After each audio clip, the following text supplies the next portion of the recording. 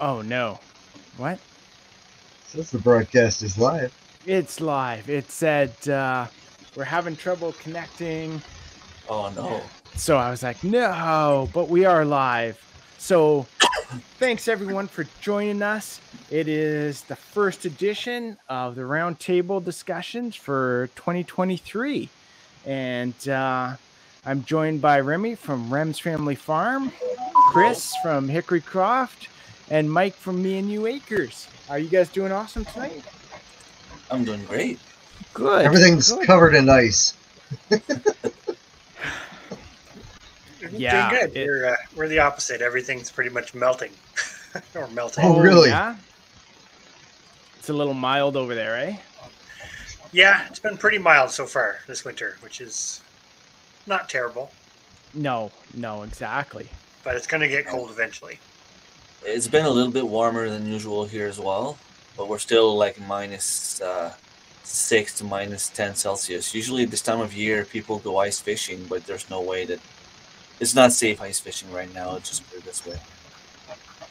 Yeah. I've seen my daughter's been out ice fishing a bit, but I don't know if they've actually really gone out with like the vehicles or anything, or just gone out on the shore sort of thing. So. Okay.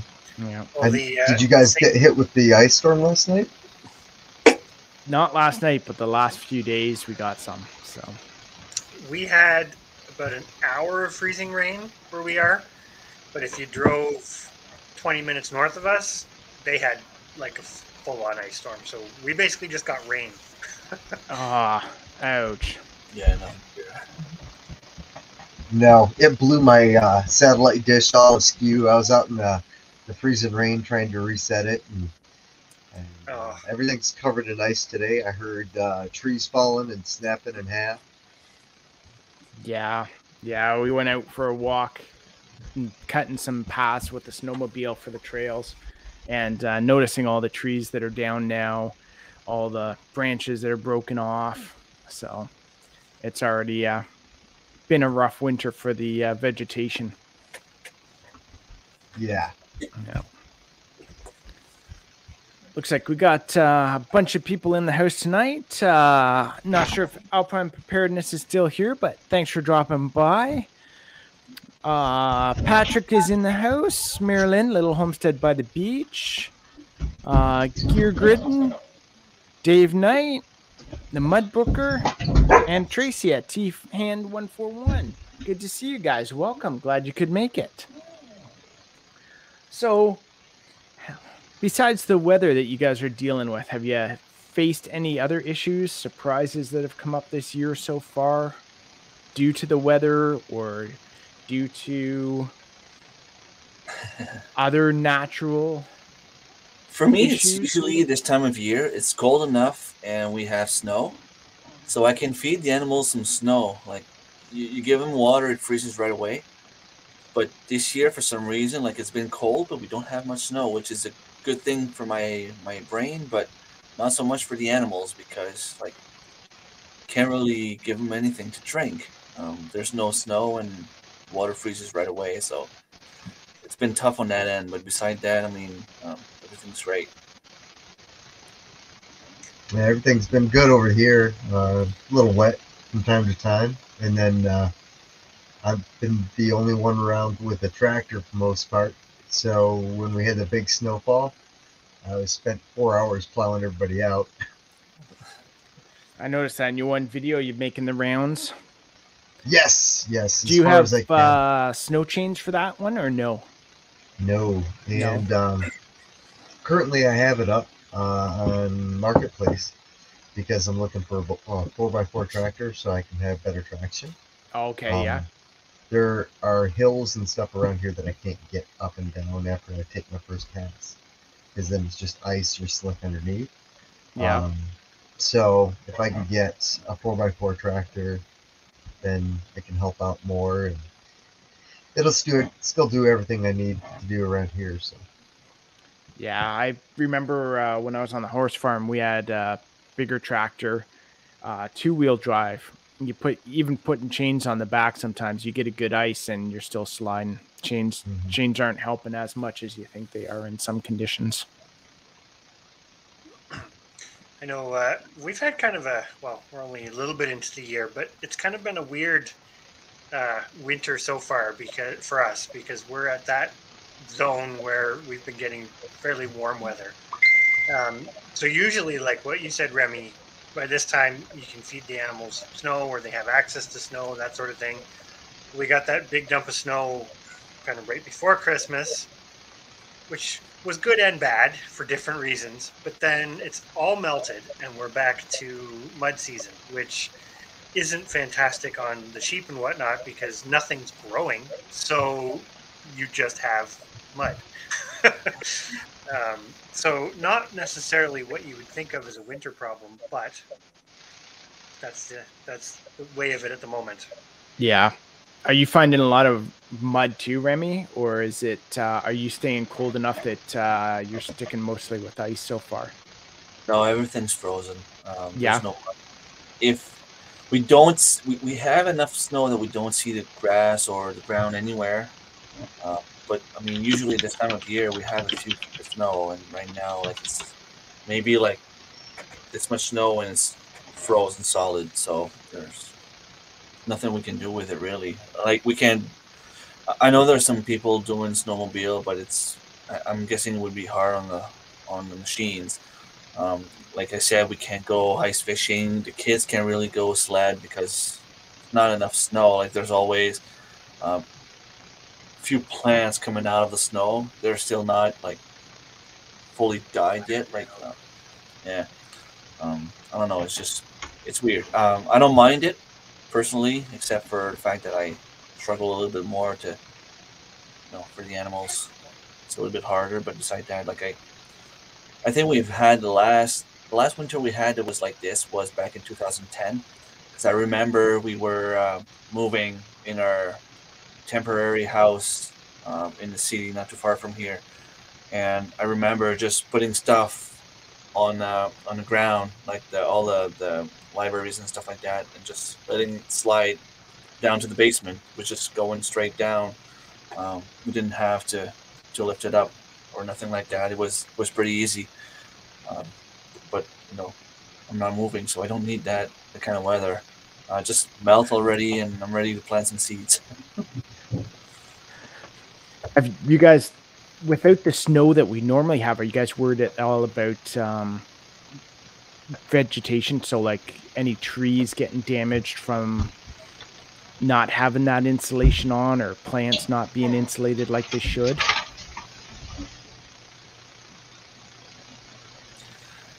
It's been like that before, and I mean the trees survived. Of course, there's always a few plants that are gonna die, but in general, I mean, this kind of winter we have happens every maybe 10, 15 years. Yeah. So it's not really something that we'd never see. It's just something that's not necessarily the tendency that we've seen in the last few years. Because lately, in the past maybe 5 years, we used to have a lot of snow, and it can change quite fast. Like we can wake up in 2 weeks from now and have like 2, 3 storms, and we would have a very different conversation right now. So yeah. What about you, Chris? You seen any of that, or yeah?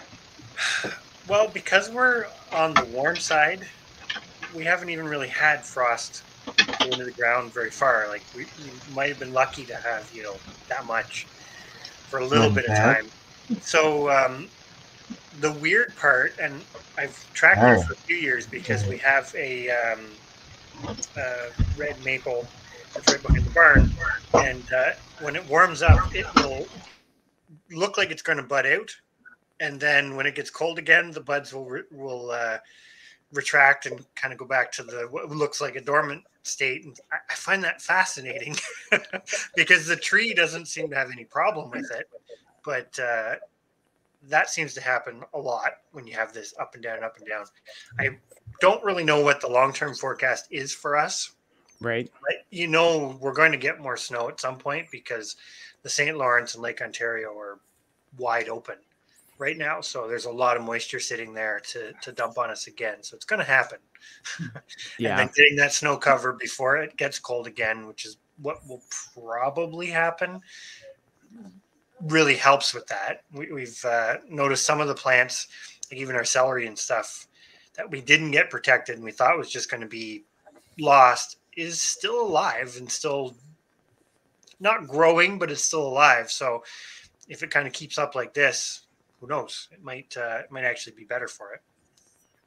Yeah, we had issues last year with some of the trees we planted, the young ones. We noticed the ones that were sticking out above the top of the snow got the cold damage on them. Yeah. What about you, Mike? Any issues at all with snow? I had besides clearing it. Well, I built up like a 20-foot tall snow pile and had the kids digging in it. That's half melted now. The only thing we have back here growing right now is the apple tree we've kind of built the homestead around. And we had pruned it up pretty good and cleaned up around it, so now it's not getting choked out. So I'm hoping that it's not going to get damaged. We'll get some apples from it next year. We had a ton this year, actually. So that was good. Nice. And I mean, it's clearing out the forest for me.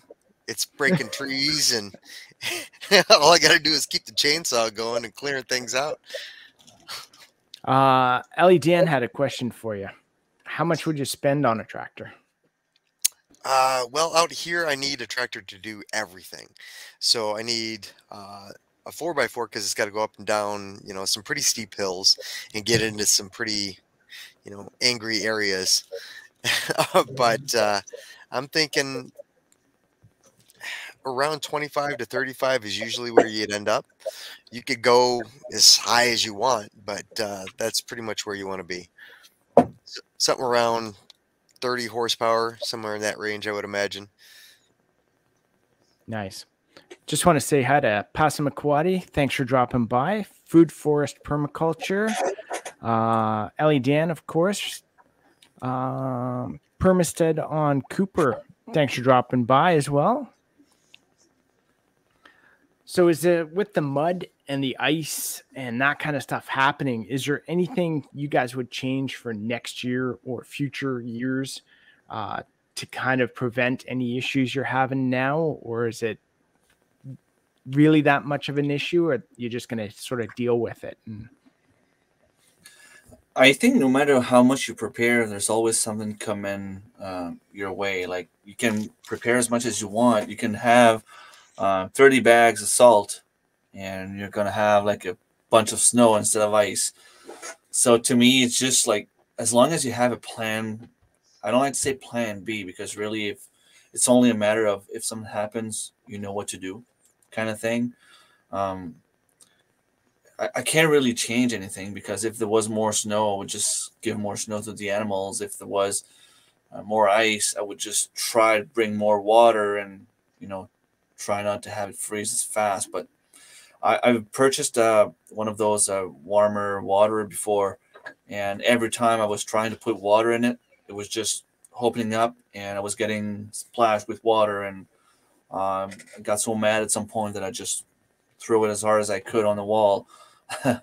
And obviously it's not working anymore. So it's it's just a matter for me of being aware of what can happen and have a plan in my mind. Like, I don't really write stuff down. So as long as I have an idea of what to do, and I mean, being a homesteader is all about, facing different challenges and being ready for whatever comes. So we've been through it all. Around here, we've had huge snowstorms where last year I had to shovel my way to the rabbits like twice in a storm because they were buried in the snow. To having rain in the winter where everything was just, frozen rain, and everything was freezing down, and everything happens. So you just have to be ready for no matter what. And there really isn't anything that would change, because, like I said, you don't know what's going to happen. Yeah, that's very fair. What about yourself, Mike? Anything you'd change? Well, happened this year? I have plans for irrigation and drainage. I found that things roll downhill into my like driveway area in between the house and the barn. And when I plowed downhill, I blocked all the water from going anywhere further than that area. So I've got to put in some clear stone. So I'm going to trench it out, put in some pipe and some clear stone, and have a French drain put in right across my driveway. So that hopefully should take care of a lot of stuff. I do have some other plans to ditch down my driveway so it rolls off and make a little creek. And Angie wants to put a little bridge across it. I don't know, like a 4 or 5 foot bridge. She's going to get fancy with it, I'm sure. That all sounds very reasonable. I think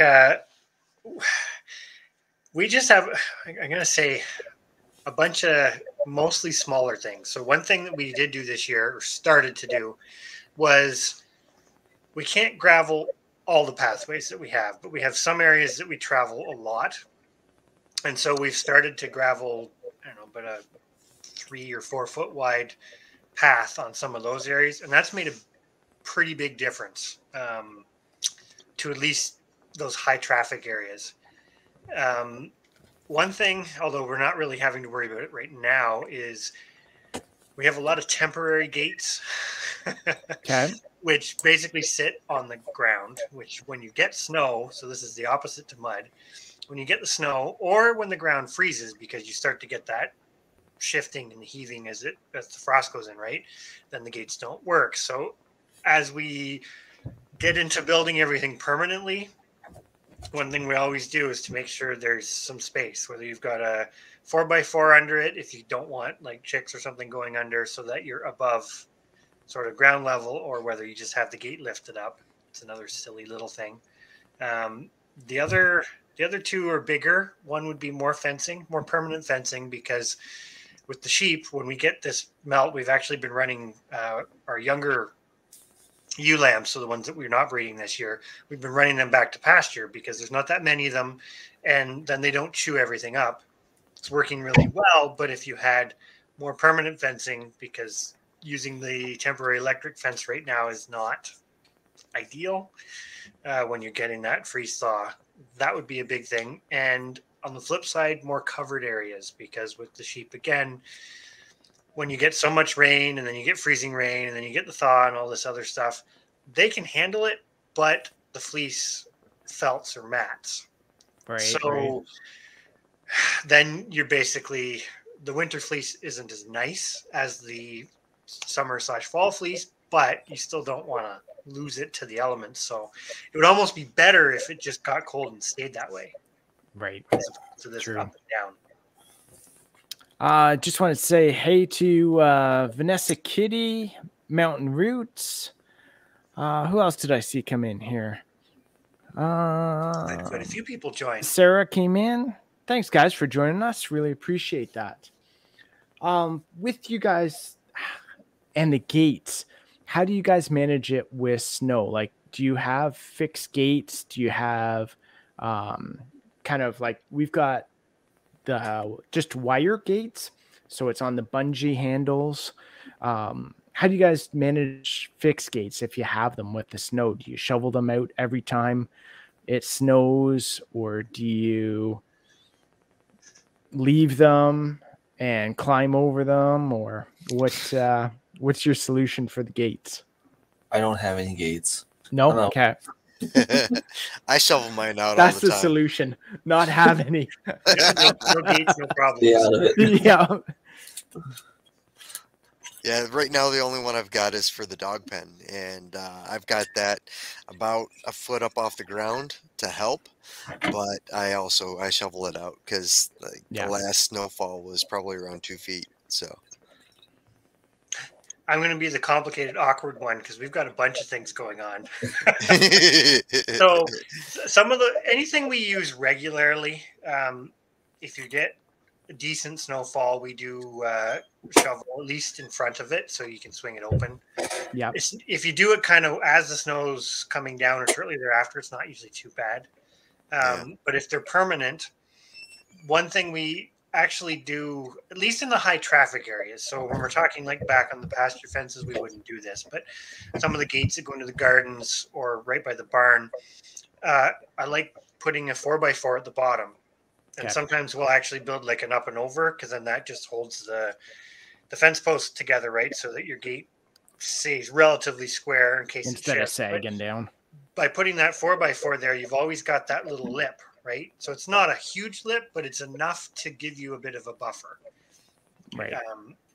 The other thing we do is we have some that are made out of cattle panels. So what we tend to do as a temporary fix is baler twine.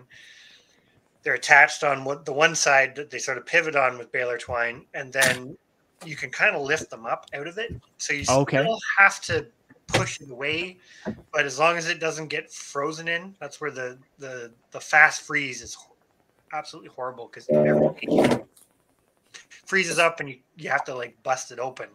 But as long as you don't get that, it's not too bad. Right.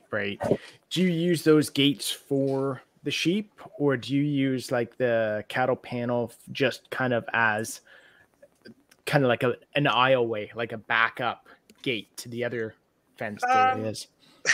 Short answer is both.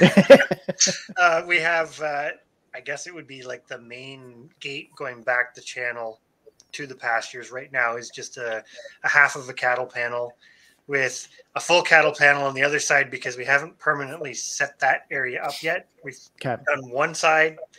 It's hard to visualize, but basically you've got the aisle and we've got a permanent building and pen on one side, but we haven't finished the other side yet. So we just have the panels just with T-posts, and it's actually been there for at least 2 years now, this setup, and it works, but it's not ideal. Right.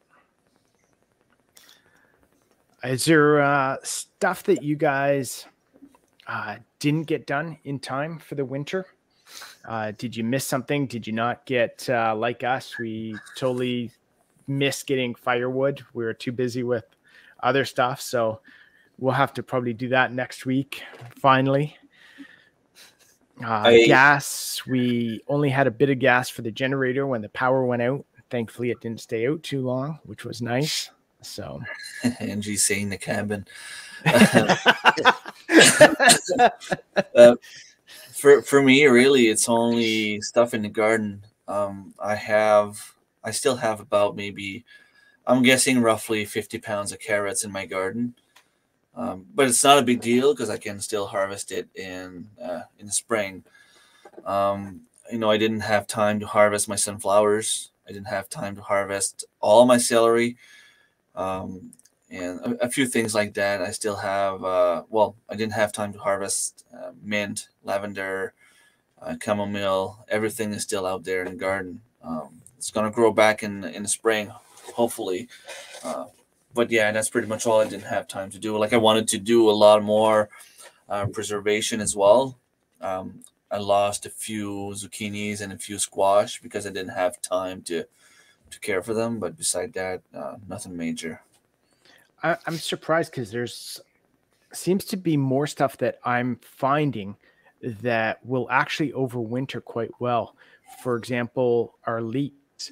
We found that if we left our leeks, they would come back next year. I don't know whether it's just because of the deep snow or what it is insulating them. So this fall, I actually planted some leeks and tried to do it like winter wheat. So get it going, and then hopefully in spring that'll kickstart it and be going again. Is the carrots and stuff something that like the following year it's still pretty good, or have you noticed a difference, or will this be the first time harvesting the carrots after winter? I did it last year and harvested some in the spring. The problem I have here is mice. They tend to go and chew on them, so I have to throw them out. I was lucky a little. Well, I don't consider myself really lucky. It's just that I had maybe 5 pounds that I was able to harvest. So that's maybe like 3 lunches for me. That's the thing. I see Angie's mentioning it as well, that I can leave it in the ground for seeds.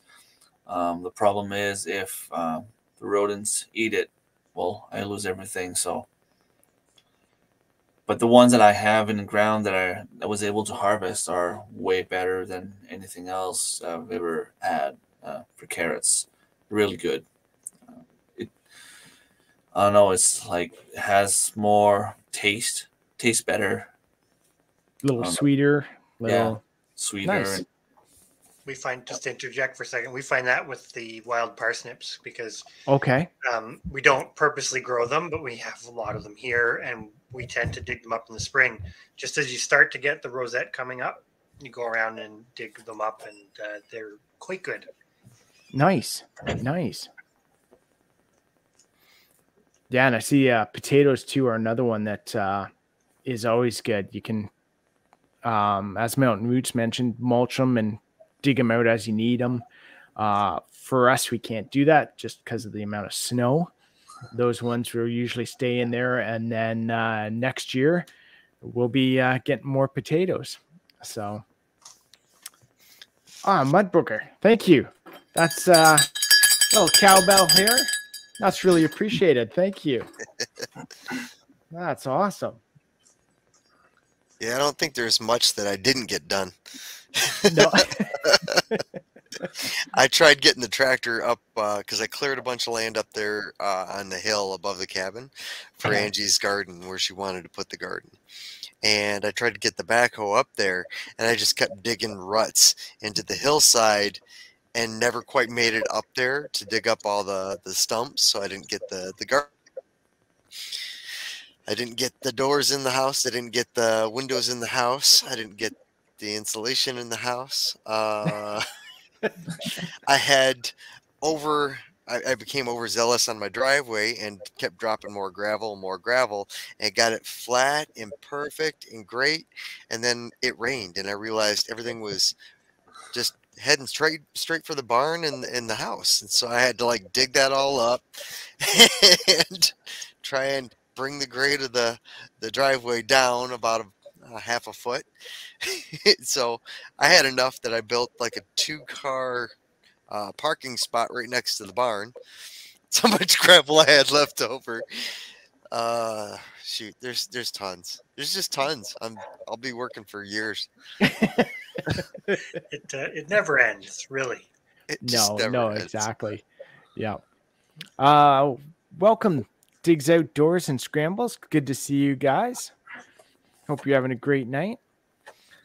Yeah, there's always big things that are always ongoing, always got to get done. It's just that to-do list that never ends. Never an end to it until you stop doing stuff. Oh man, Dave Knight. What's worse is, thank you. That's so cool. You'll think you got everything right the way you want it, and then you'll sit down and have a coffee on the porch and look and be like, you know what'd be cool? If I just did that there, if I put a fence up here, I could do this. Just it never ends. Never ends. Yeah. What about you, Chris? Anything that you forgot to do that you should have done? Well, I'm going to start with some positivity and say that others may disagree, but I think this year we actually did better on getting a lot of stuff sorted out. Like when you mentioned wood, we got the wood. We have more wood than we need. Now, did we get it all in the woodshed? No, but it is tarp. So it's not the end of the world. Like it's not like it's sitting out. But we still have, we never got our mango beets out of the garden. That was one that they won't last the winter if we don't get them out. So we're kind of hoping with this bit of warm up, we can get them out.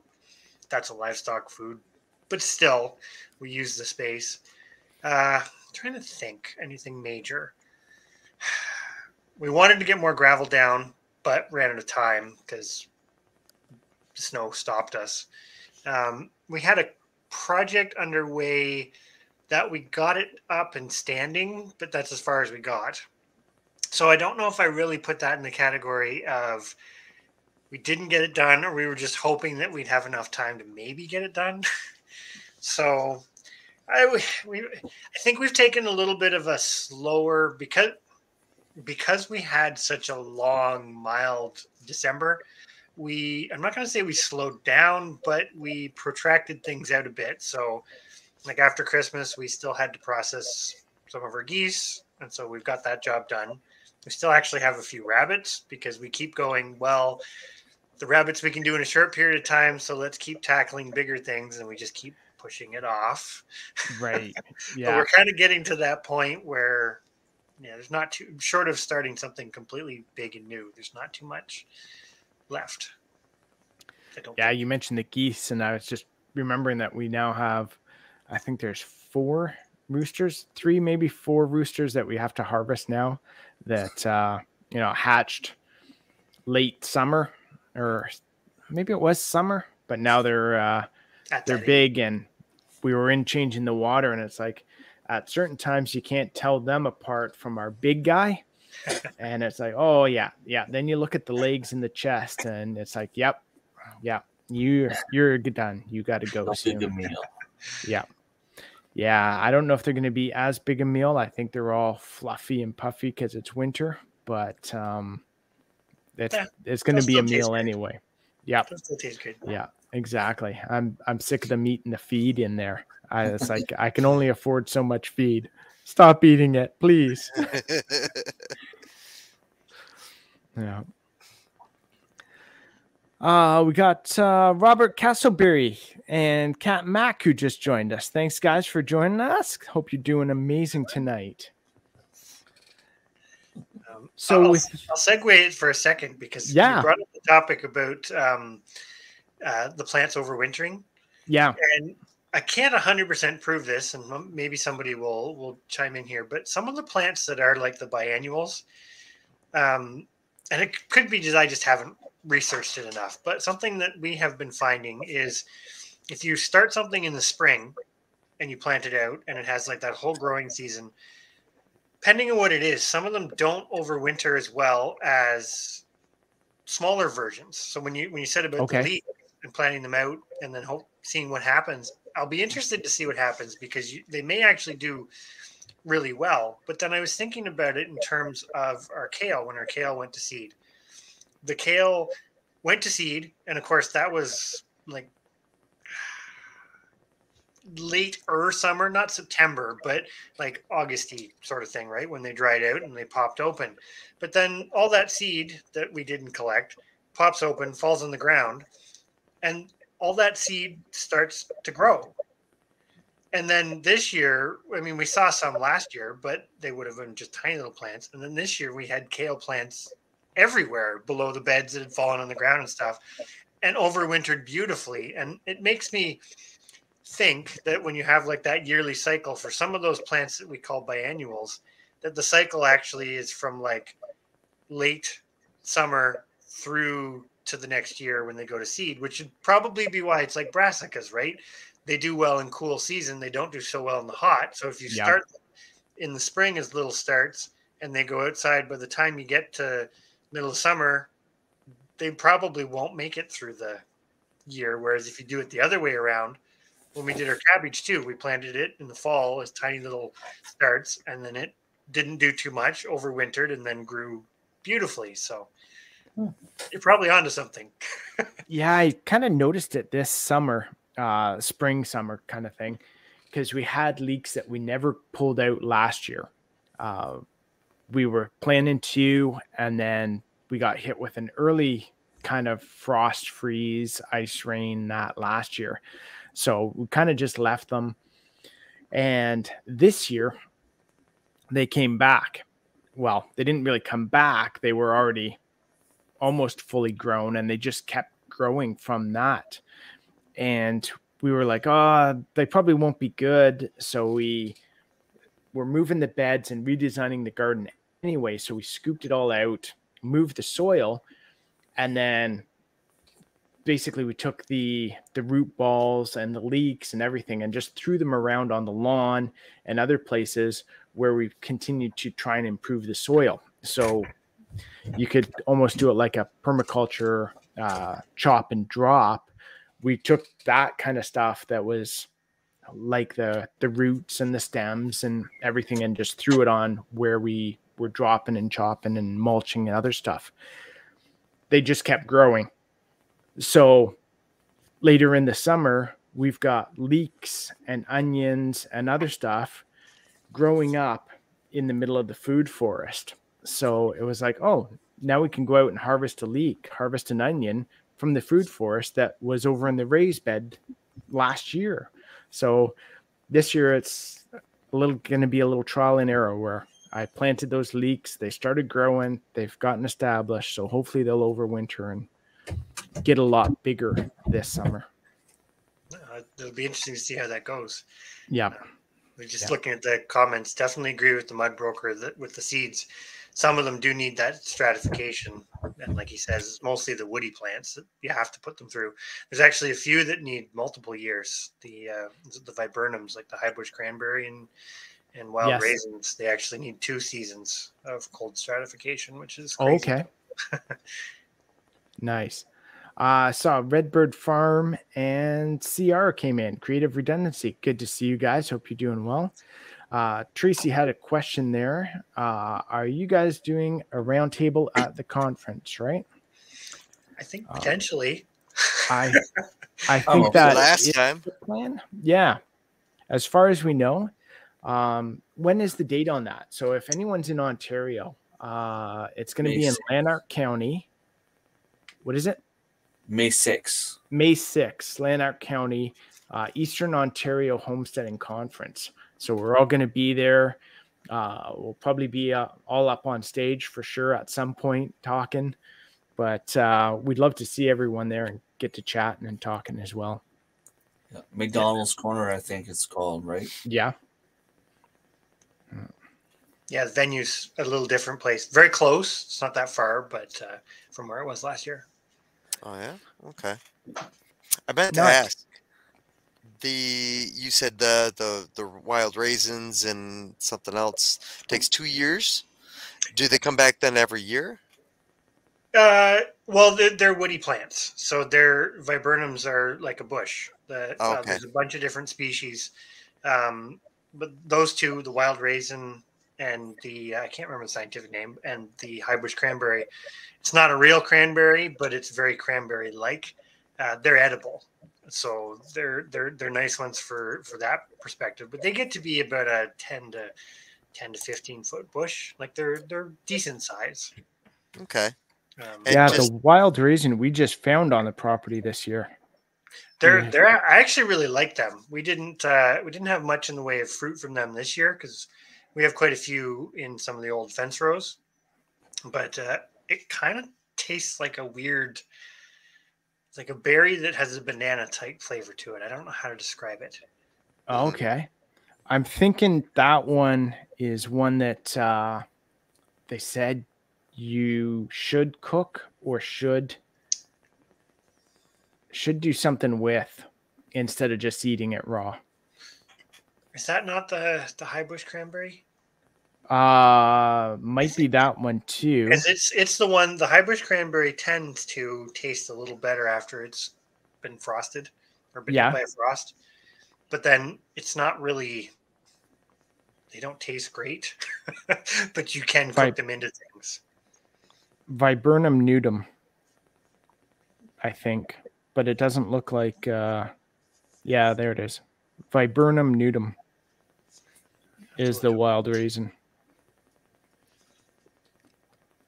Okay.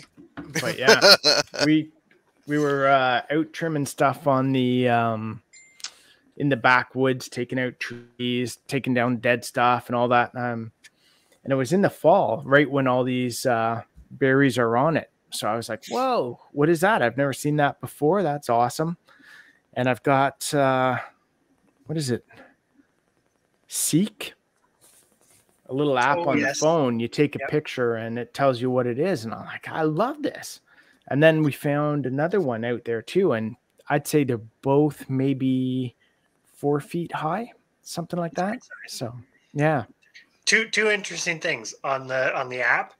just as a biologist, use it as a tool, but I'm sure in that case it got it to the right species. But always check it Oh, because it doesn't. It's good. They're good, but they're not perfect. yeah, As an I FYI, I triple check stuff. I'm like, I'm not having gut rot for a week and that sort of stuff. I'm like, no, I make sure, I want to check if I'm out foraging for anything, yeah. even Check sometimes touching stuff. I'm like, That stuff could literally kill you, so you have to be careful. yeah, that's just it. So I'm careful sometimes, like just touching leaves and that kind of stuff. I'm like, you never know sometimes. Well, I don't anyway. So Chris, you probably know a lot better than I do. So I don't know everything. The other thing about the wild raisins, the viburnums and stuff, if you come across them when you're clearing, if there's somewhere that you can leave them, one thing you can do is like if they're small, because that's 4 feet good size, but still on the smaller end of things, you can release them, like get rid of all the competition immediately around them. Okay. It's amazing how much growth you'll get. Like we did that with some high bush cranberries, and I actually should go and check and see if they have berries on them. But we didn't even know, same thing. We didn't know they were there because we hadn't walked down into this one area. And so I was going through and we were cutting out young European buckthorns to just eradicate them. And we came across a couple of these little guys, and I'm like, oh, well, we'll just kind of clear everything out right around them so that, come summer, they don't have a lot of competition. And it was crazy how much they flowered and everything after even that first year. Nice. We'll take some more pines and stuff down around them because they're in a spot where they're going to stay. Mm-hmm. So we'll just clean up around them, give them more sun, give them more, less competition. Yeah. Which is kind of the one part of like permaculture I know this is very far from winter stuff, but it's like the one part of permaculture you don't hear about a lot, right? Is taking what you have and altering it that little bit so that it does better. Because if that species can provide you food or whatever, then maybe you don't want a whole forest of it, but a few patches that you tend and keep really healthy just by doing simple things like that is a good idea. Exactly. Yeah. So have you guys started to plant anything, started to do any seeds or anything? Are you looking forward to spring already? Do you have any plans that you're going to be working towards in the next month or two? Or is it kind of just you're waiting 3 months before you really start getting into anything? I started doing an inventory of all my seeds. I have an Excel document where I write down every type of seeds I have from different company, because different company will tell you different things. So I tend to write down what they tell me to do. And then I looked on the Almanac website to see what my last frost date would be. I put in my Excel document and I created something where everything is calculated. And then I can sort it out to see, okay, what's the first thing that I need to plant? And according to my document, let's see if I have it open here. So I'm just going to interject for a sec there. And what they write, like you said, what they tell you to do isn't always what you need to do, especially on the seed packets. No, and it's always like, give or take a little bit. You learn by experience, and from what I could see here in my document, it says, for example, echinacea would be the first flower that I would need to plant if I wanted to have it ready by spring. Then again, like I can plant it whenever I want and just let it grow outside, and it grows when it grows, right? I think the first thing I would actually need to plant would be like my onions, and that would be like early March. So I don't have anything planned before early March. But just to have the document there, it gives me like a guideline. It's nothing set in stone. I always end up, planning more stuff than I need to anyway, and faster than I should.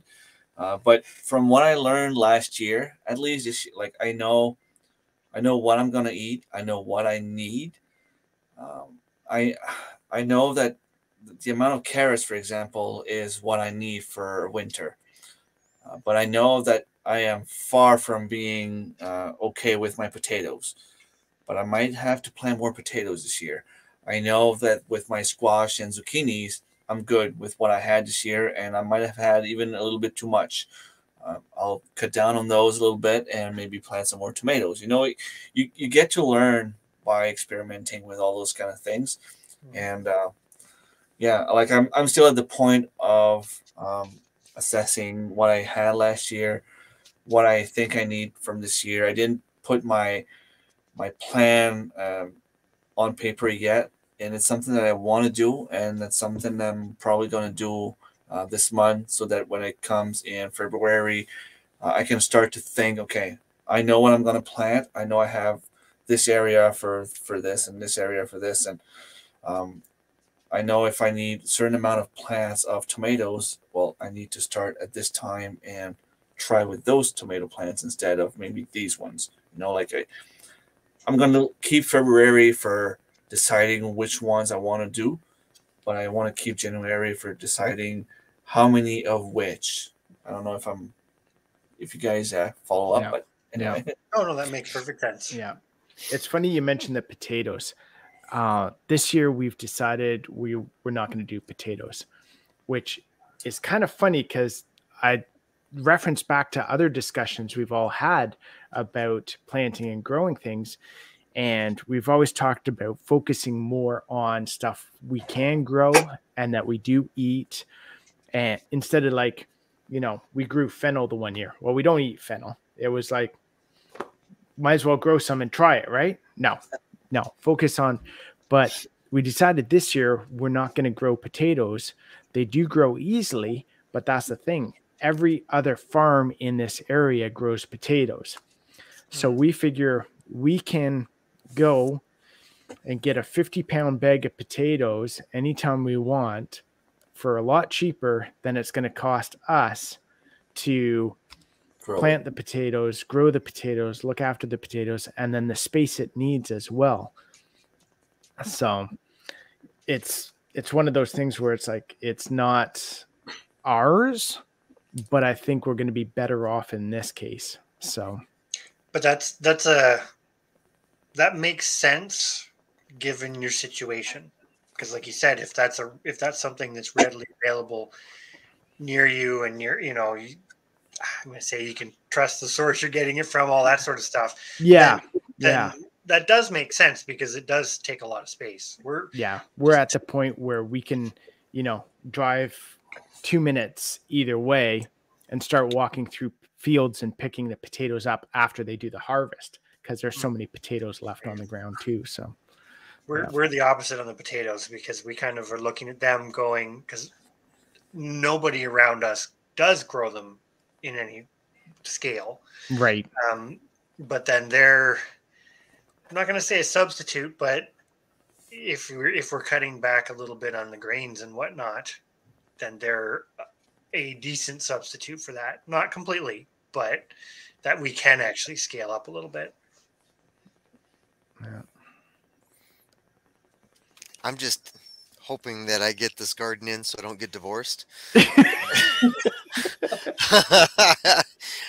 No, I'm really looking forward to having like the salad garden all through the winter. That was my favorite. That, and sorry to say, I could eat potatoes every day. Every day. So that would be my two go-to. Angie wants to plant everything and grow everything. But yeah, we've got apple trees are going in this year. We've got 2 gardens at least that are going in this year. So yeah, we'll see.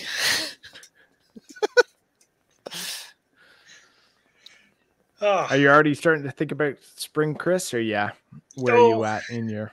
Yeah, I'm actually going to go to what Remy was saying about the spreadsheet. That's something that I want to sit down and do too, because we've done a lot of not all of it, but we've done a lot of experimenting. I just wanted to keep track of like this is X variety, this is Y variety, because I can remember most of them, but every now and then it's like, what kind of bean was that, or what have you. So just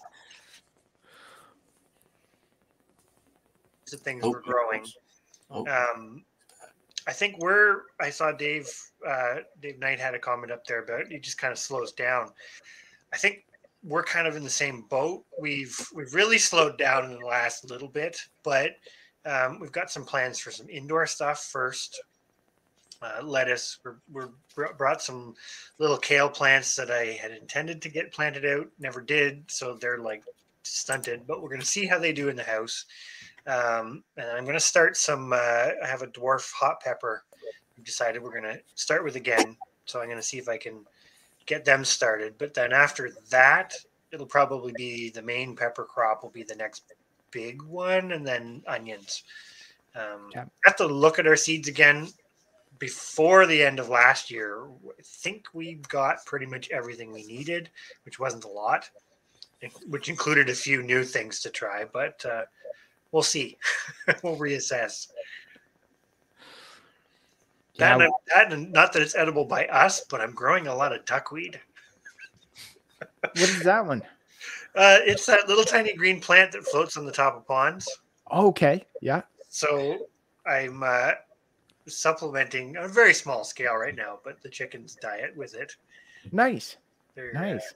They do eat it. Okay. So, and it's supposed to be fairly high in protein for them. So you mentioned something about starting stuff indoors, and that's one thing we want to do. Is I should have done it sooner, but we really want to up our indoor growing game. So figure out some way. We don't keep the house that warm in the winter, so we have a lot of trouble actually with our rosemary, keeping our rosemary alive. It always dies when we bring it inside.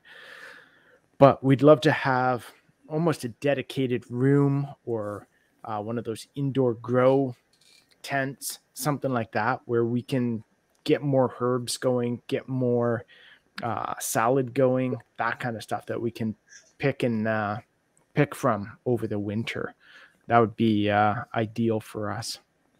If you've got the space that you can allocate to the room, I would probably recommend it, because the tents are good, but you'll end up depending on how big of a tent you get, you may end up wanting more space. It's where we built a room, and I'm already talking about. I have expanded unofficially. Let's just put it that way. My one thought would be heating, kind of sticking like a little hot heater in our cold room that I insulated for when we do the meat, do the cows and pigs and that sort of stuff. But I worry about possibility of almost getting some mold going or contaminating it a bit much to have the meat in there the following year. It's all kind of like, it's the insulation with the silver lining on it. Mm-hmm. So I'm pretty sure I could wipe it off and clean it off. No problem. I just, Yeah. I'm just trying to think. You could definitely double duty it, because one thing we find, even with the LED grow lights, when you put them in a room, and our grow room, you've probably seen it, the very top, we basically built the walls. They only come about that high up, and then it's all mesh. Okay. So hot air always rises, right? But even though compared to the fluorescent tubes, the LED lights don't put off a lot of heat, but they still, when you confine it in a room, it still warms it up quite a bit. So if you've got it insulated, that would probably work really well. But yeah, if you don't have a vent of some kind, you might be able to even just leave the door open. I'm thinking I could leave the door open or turn the air conditioning unit on, just a fan. But again, that would blow in the cold air. So, but it's definitely possibilities, though. Yeah. Yeah. Is there anything you guys are having trouble dealing with in the winter? Like, do any of you get sick of the darkness? Or do you have you really hate going out to do the chicken water or feed the chickens or rabbit waters and stuff like that? Is that one of those, it's that time of year again kind of attitude, or is it All of those you're things. used to it? All of those things. Yeah, I'm kind of person that I love being outside. I like being out in the garden, in the nature, but I just hate the cold and I hate snow. Um, for me, like I wish I could move in Florida or a place like that, but then again, I remember about the spiders and snakes and all that kind of stuff, and I'm like, okay, well, I'll take the snow for a little bit longer. Um, but yeah, going out. Well, I don't know if it's just the fact that it's this time of year or just the fact that it's been like a long season, and then at this time of year, we're just like really tired and we're just still trying to recuperate our energy and you know get ready for next spring. Um, I don't know, but yeah, definitely, it's a struggle every time I have to go feed the animals, and I do it because I have to, and I don't enjoy it as much as I would like in the summer or in fall or even in spring. Mountain Roots brought up a good point, and I know Chris, you've touched on it. I've touched on it before, um, about watering animals in the winter. And what I think a lot of people don't realize is a lot of animals can get by without having a water trough. Mhm. A lot of them, like chickens, are able to eat the snow. Our highlands, if there's snow on the hay or snow on their feed, they're ingesting that as well for the moisture, for the liquid. Um, Rabbits. Rabbits, the same thing. It's one The of only those thing where we find that doesn't do super well with it is the horses. The two right. ponies. They have to Horses will water. just die anyway. They're like, if they're not pampered, then usually they're. I think they're one of those strange animals that. Yeah. But yeah, everything else, even the sheep in the winter, when you've got when the snow's not that hard, crusty snow, when it's still the light, fluffy Right. snow, we have some individuals in the herd that they almost prefer it to water. Like you give them water and it just all freezes. Right. The chickens do fine with it, and we actually do always switch to doing the rabbits that way too. Unless you have a really big group, we find if we've still got like a big grow out group, we can't get enough snow into the hutch to keep them all happy. So we usually end up Yep. still watering them. But when we're just down to like single adults in a hutch, then it's not so bad. I can't Yeah, wait we've till done that next year too. or this year when we get everything kind of sorted out. We're going to get the chicken coop going again. And I've already got my overflow from my well because it's artesian. So I'm going to divert that and make a creek that's always flowing for the animals. And hopefully I won't have to water anything ever again. It just self-contained. I'm Fresh building a water habitat. constantly. Just don't get ducks because the ducks will muck it up. Yes, I can't do ducks. No. Although now, thanks to my wife, I may end up with a mini Highland cow one of these days.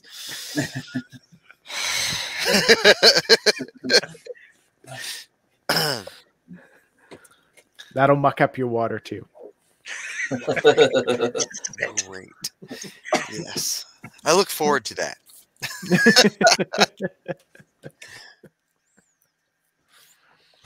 But What yeah, about you, Chris? Anything you dread during winter? I don't know if it's a complete dread, but I really don't like the freeze thaw. And I know I'm kind of on a different wavelength than the rest of you for that because we just seem to sit on that line now, which historically we didn't.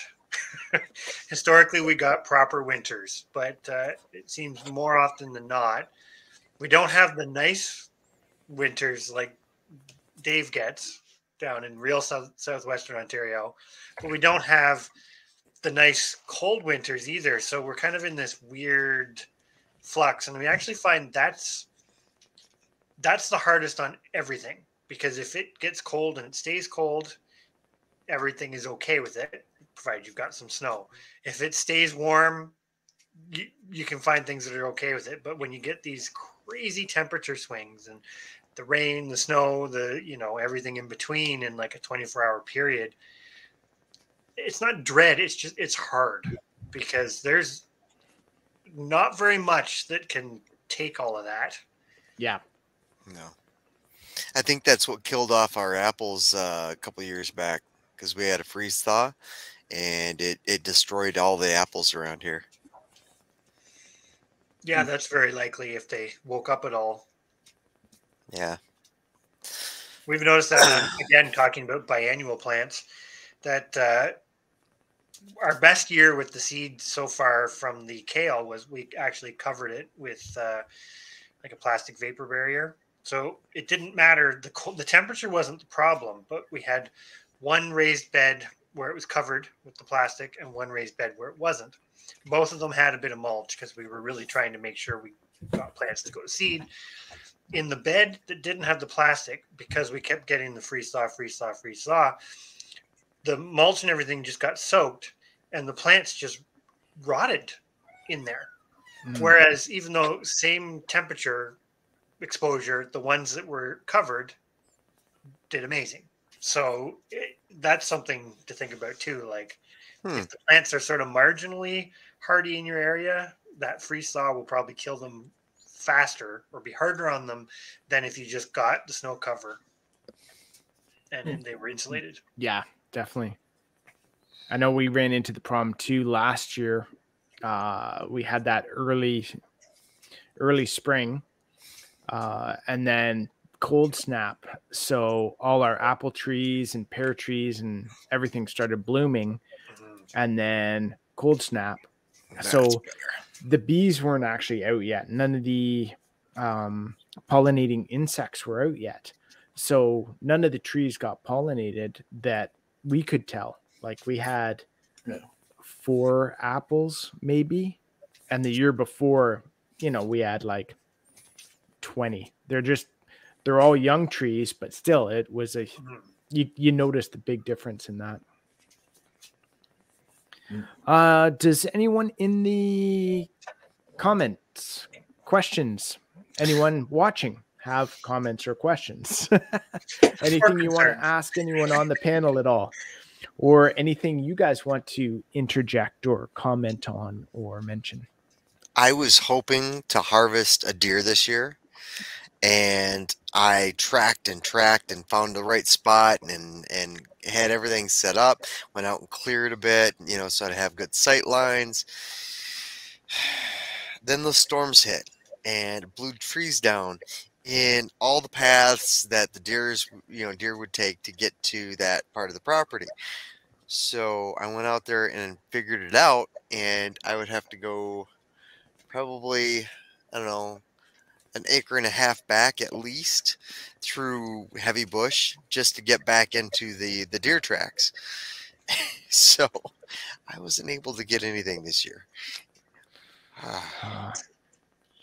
It really makes a difference. I noticed being able to put a deer or 2 deers or anything that into the freezer to be able to provide some meat for the winter.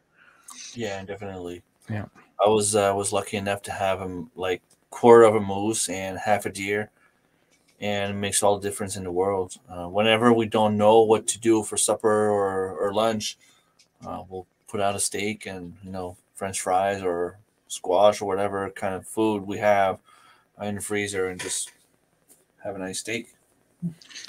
This is where I'm the odd one out, because I definitely appreciate hunting, definitely appreciate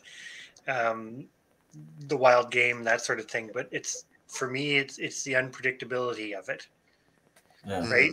The more time you have, the more access to a larger area you have. And I'm making generalizations, but that can make or break whether you get something, right? Like if you are lucky enough to be able to travel around all of Ontario, for example, and go to different areas and spend X amount of weeks hunting for deer and then for moose and whatever again, then it's great because you convert that time into the guarantee that you'll get it. But if you can't do that, whether it's because of work or whatever, then it's hard to bank. It's hard to bank on it then. Yeah. Definitely. Sorry, Mud made a comment. It was just funny.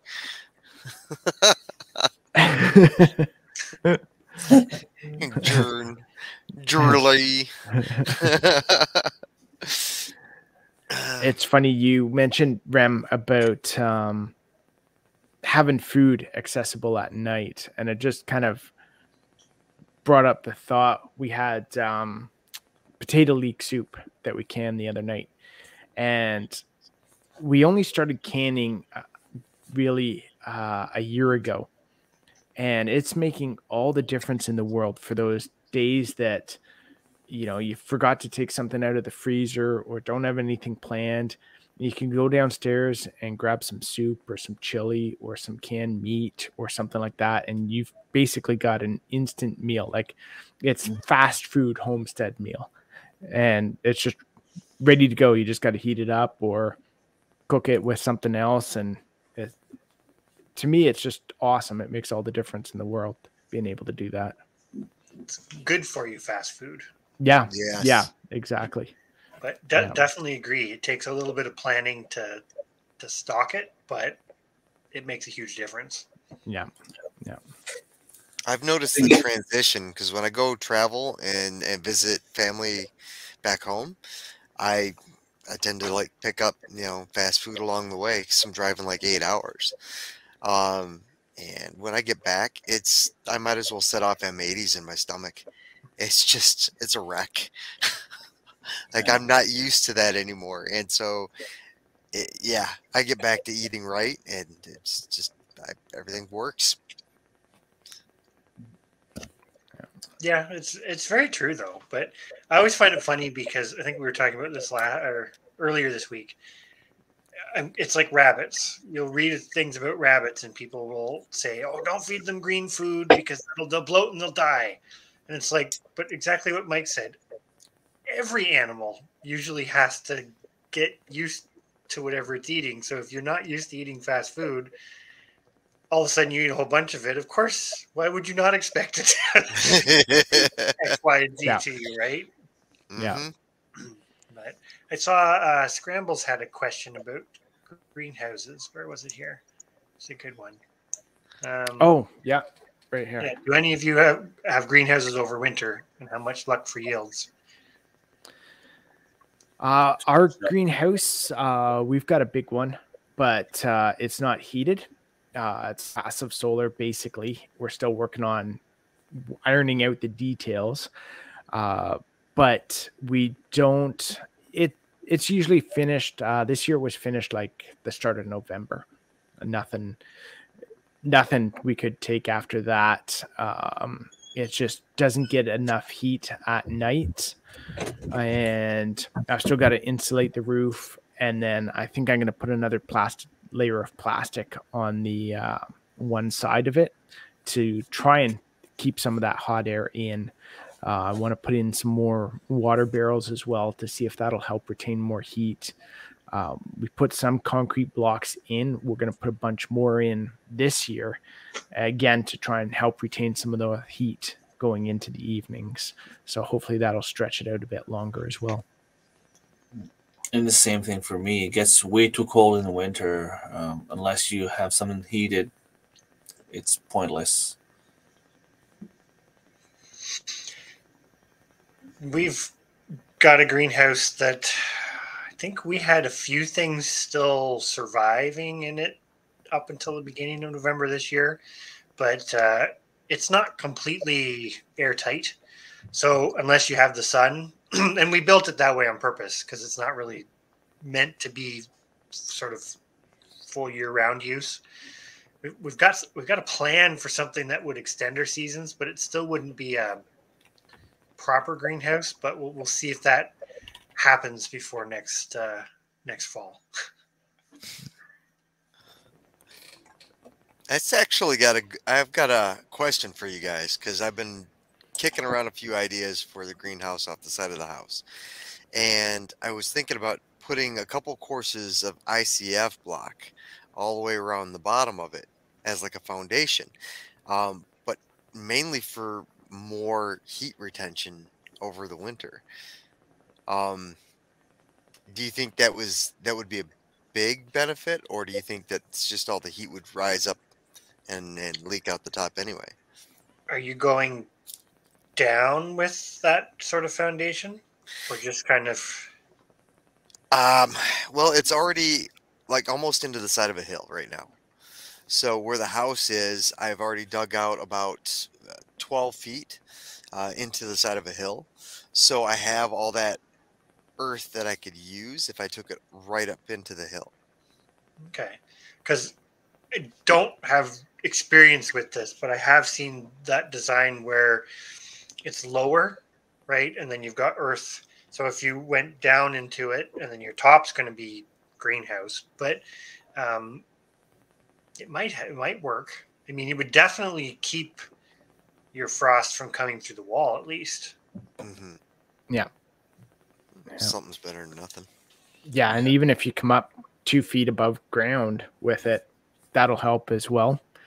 And then what I saw my buddy out west do out in Calgary, the one I got my greenhouse design from, he actually dug down and basically did his own geothermal heating.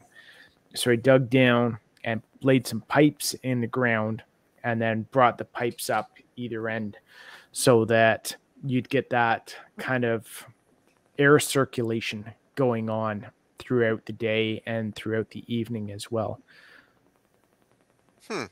Okay. Yeah, there's definitely ways to do it. Yeah. But again, if you're attaching it to the house as well, are you planning on using some of the house heat at night or through the winter? I haven't quite decided. I'm still kicking around a few ideas because I've got a couple, spare wood stoves hanging about that I could probably put in there. But I mean, as with everything around here, you're trying to make it as self-sustaining as possible, right? Yeah. So, the whole idea that we kind of built that around is we've got a door entry that will go to the greenhouse right near the kitchen so that she can access it, and we're going to try and use it all winter long. Nice. I mean, that's the plan. We'll see if we can get there. The good thing of building off the house is there's one wall you don't have to worry about insulating. Apparently, the wife has already decided it will be warm. Yeah, the boss spoke. The gods have spoken. Yeah. Apparently, there is a plan. Yeah. I've often said I am not the planner around here. I'm just the slave labor. Yeah. It also depends a little bit to what you're planning to grow over the winter, right? Yeah. If you're like in an ideal world, I think we would all love to have a indoor growing space that we could actually have like lemon trees and tropical plants and that sort of thing. I'm going to say it this way. That's going to be a lot harder than a space that you could grow some of those cooler season things like lettuce and kale and that kind of stuff that it's like the difference between taking the edge off and maintaining tropical conditions all the time, right? So that may be something to... I know Dave just recently did a video about his greenhouse and he still had lettuce going on in his greenhouse. Dave, if you're still there, do you know what temperature you lost the lettuce at? Like how low in temperature did the greenhouse get where the lettuce was no longer viable for you? Because I think it'll do frost, no problem, right? Mild frost. Mild frost? Yeah. Okay. Kale and the brassicas can take a bit heavier frost. does depend a bit on the type of lettuce too. There are some that are hardier, Right. but Yeah. there's so many kinds of lettuce. Some of that's trial and error. Right. Right. And I know he did ask in the chat there that he was saying I should have put PEX in the floor and used the stove to heat the water. I do have the water jacket in the stove, and it will be heating my water. But as far as the way I've got it set up, it's going to be gravity fed. So I'm going to have a tank higher than the stove so that it'll self-circulate. What I can do from there, though, is I can run pipes through the floor joist and down and into the greenhouse when it's ready. But to do that, I would have to have a pump in there, like even a 12-volt pump to circulate the water. So it's still a possibility. I could still pull it off. It's just a little bit more work. The other thing we're looking at doing too for ours is I was told even throwing a compost pile in a greenhouse will help heat. Yeah. So I'm going to kind of take one section and create a little compost pile inside the greenhouse so I can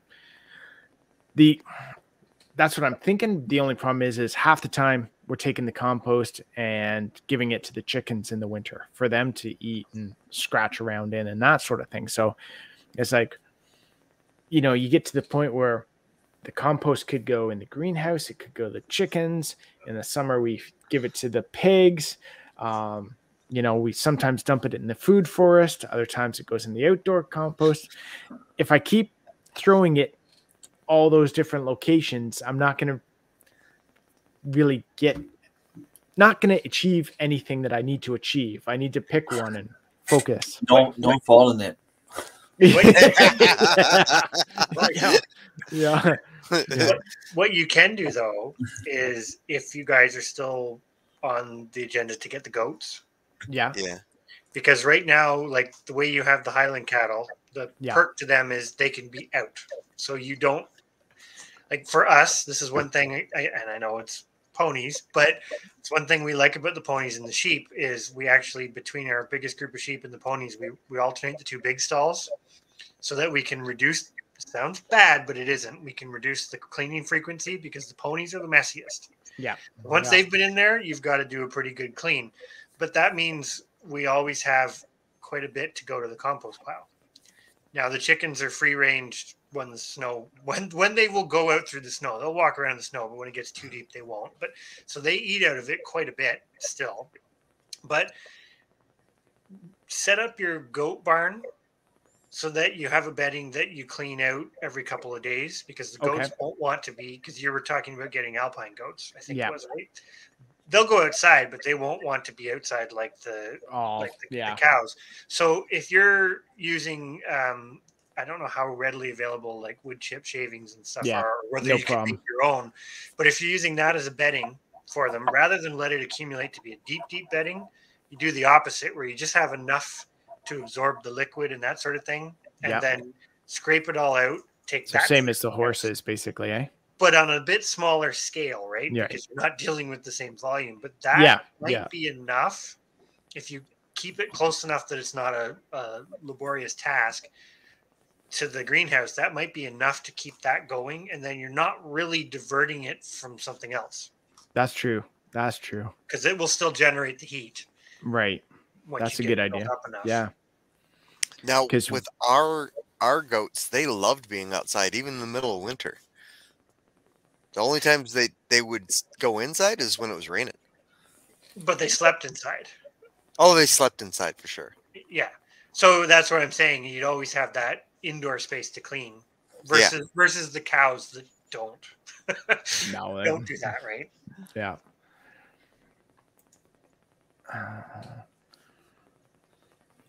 Oh, that's how long his lettuce lasted. For the lettuce, yeah. Yeah. Yeah. All right. So did he have styrofoam in the raised bed box or something, or? Dave's got it under the box. Under the box. Yeah. Okay. It's a good idea because, like you said, it keeps the frost it keeps that insulation underneath the plants. So it's basically like a raised bed with the styrofoam under it. Okay. Interesting. Maybe You could Honda. probably even go one step further if you wanted and insulate the whole raised bed, or at least the sides that were to the outside of the. Which, if you use the blocks like you're talking, you would have that anyways. Mm-hmm. I know I've got a bunch left over, and right now I've just got them packed in behind the trailer as an extra insulation wall, because all the heat's on one side of the barn, so it doesn't really circulate well. I do have a fan blowing on it now, so that the circulation's better. But yeah, I still have air leaks and stuff off that wall. It gets kind of cold. Last year I was fighting the water freezing. I haven't had any issues with it this year though, so that's good. Yeah. The other thing is, if you can get concrete blocks and have enough room, you can build your raised bed out of the concrete blocks, and that'll help retain a lot of the heat as well from the day. Cool. All right. Awesome. Any final comments, guys? Can't wait for spring. Well, I don't have much to say except that, well, in the winter, the only two things I can do really to provide food for my family, I could always plant some stuff inside. Like I've done it in the past where I bought one of those planter where you could hang some tiny tomatoes or strawberries upside down in the window. That worked pretty well. But beside that, all I can do is go ice fishing, but it's not cold enough yet, and go put some snares for rabbits and stuff like that. But yeah, all I would say, because you were complaining about it being too cold or too dark, you know what? It's like everything in life. This too shall pass. Having a great day, this too shall pass. Having a horrible day, this too shall pass. Yeah, very, very true. But the wine is good. Oh, it makes it all better. Actually, I got a couple bottles of wine out there. I had tea tonight. Nice. I just had water. Being a nice guy. Trying to make my goals happen. So there you if go. you haven't seen that, my goal is to drink less in 2023. So I did see that. Yeah. So we're all well on our way to starting a new year. All the things that we want to start have happened. Yeah, exactly. Awesome. Alrighty, guys. Well, thank you all for coming in, watching this. We really appreciate everything. Thanks for the comments, the questions, and I'm sure one of us will be having probably roundtable next week, maybe the week after. I wonder who. Yeah. So be sure to stay tuned for the next roundtable anyway, guys. Thanks again. We'll talk to you soon. Hey, everyone. Take care. Thanks, guys.